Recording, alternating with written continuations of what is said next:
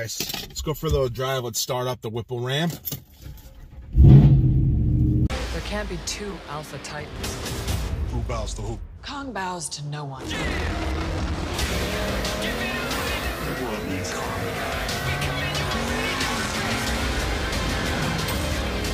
There's something provoking into war.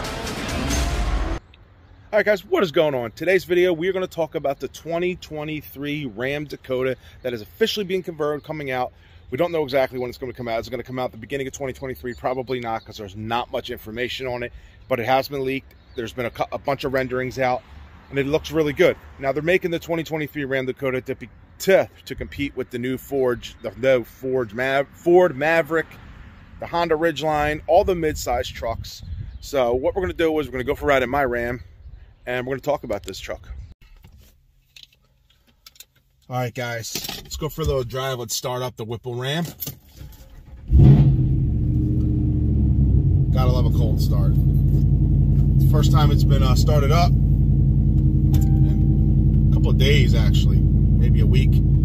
So I'm going to talk about the Ram Dakota coming out, and like I said, we'll go for a drive, and I'm going to share all the information I have about it so far for you guys.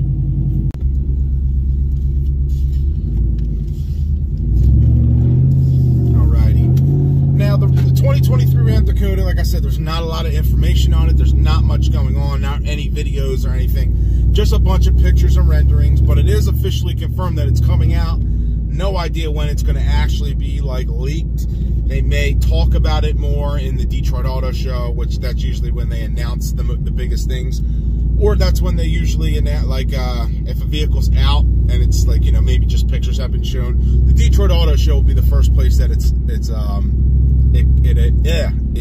shows up at. I was actually at the Detroit Auto Show back in 2018 to see the reveal of the Ram. I was, you know, the 2019 Ram when it came out. Absolutely love that truck. I still do, but I got a 2014 Ram 4th gen, and yeah, the 2019 Ram came out, Detroit Auto Show, so they may release some information that I don't, you know, they may not. I don't know when they're going to release it, but I was reading a lot of information on it. Now, the only another thing is a lot of the information may get jumped if they use the Ram 1500 platform, is what I was hearing. Now, if they use the Ram 1500 platform, that could really get a big jump in starting the process of getting this thing going. Now, I think it would be great to have a mid-size Ram.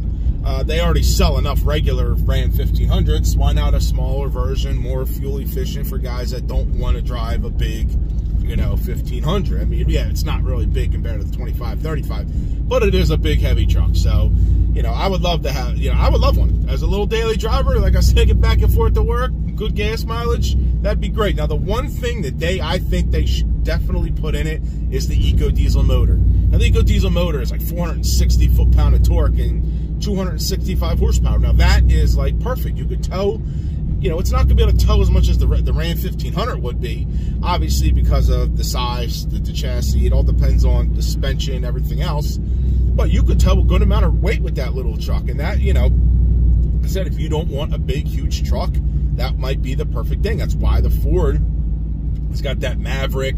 They got the Honda Ridgeline, Ranger. They got a bunch of these small, little, mid-sized trucks that are great for people that don't, you know, say you live in the city, you got to park a lot. You still want a pickup truck, like the old S10s, even the old Dodge Dakota. That old Dakota was an awesome truck, man. I really liked it, especially when, you know, not the 05 model or the 011 to 05. When they brought it back in 05 to 11, that was cool. I really liked that, but I liked that because it was a little bit better inside. But I always liked the look of the like the 5.9 RT with the Magnum engine in it, man. And a lot of guys made them things stupidly fast, man. They were really cool. I know Boosted Motorsports, he put a Hellcat motor in his, and, you know, he's doing a lot of cool things over at that channel. So check him out if you don't know who Boosted Motorsports is already, guys. Yeah, so Ram Dakota, and you know, Ram, they're going to put amazing features on the inside.